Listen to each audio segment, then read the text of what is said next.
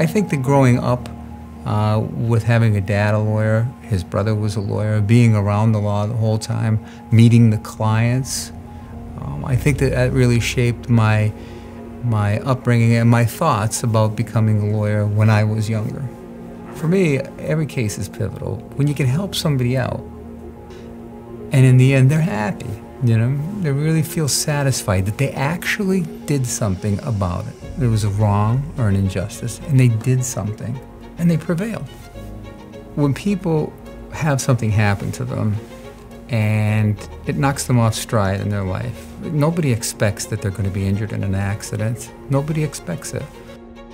Sometimes they feel like the odds are stacked against them, and it takes a lot of guts to stand up and say, this isn't right. It's a scary thing.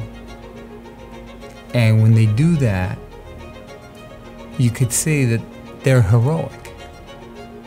And it inspires you to go forward with it. And you do it together. And you can guide them along the way and tell them what to do. But they're the ones, in the end, that have to do it. And when you see them do it and they prevail, it's unbelievable.